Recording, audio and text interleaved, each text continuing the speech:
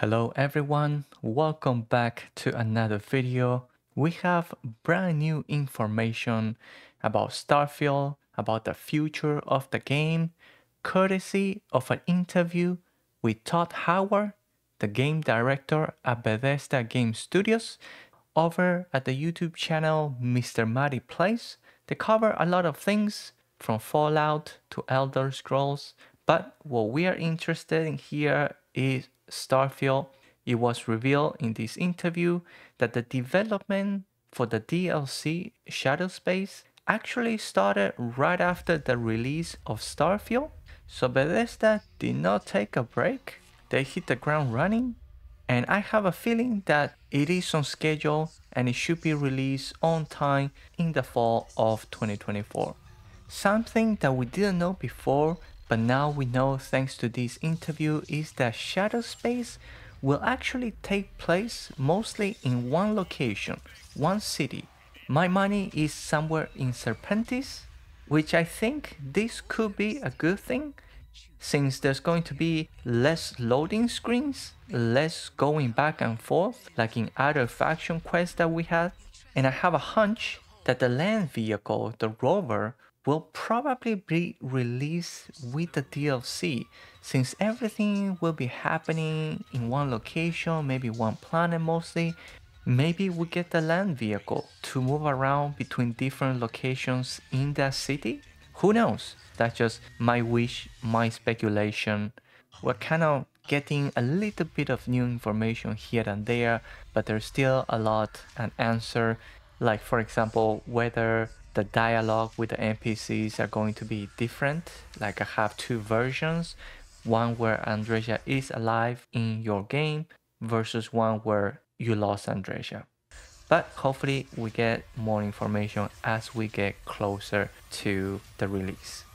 And right after that, Mr. Howard stated that there's going to be more DLC. This is a quote directly from him. I would say we want to, more or less, yes. How long that continues, hopefully a very long time. But that's what we're planning for, the one after this, so there will be another one. So right there, that's great news. That's fantastic, knowing that there is a future and that the future is pretty bright for Starfield. It is probably safe to assume that they might have ideas already in place, but maybe the development of the next DLC probably won't start after the Shadow Space is released. That's all we got from that interview in regards to DLCs. The next topic that they talked about is about the new creation kit. More specifically about the mission that costs $7 to unlock. I think it's called the Vulture. And it seems like Bethesda is listening to all the negative feedback. I am in the same boat. Personally, I didn't think that charging $7 or 700 creation credits for a mission was a good idea. And the good news is that they are looking into it.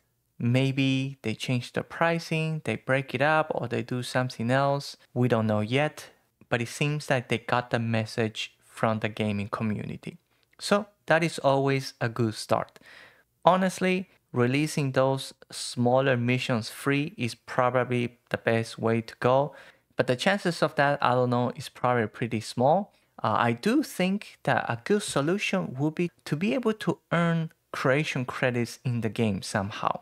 Maybe not easily, but still be able to earn some of those credits in the game, but then there's also the option to buy it.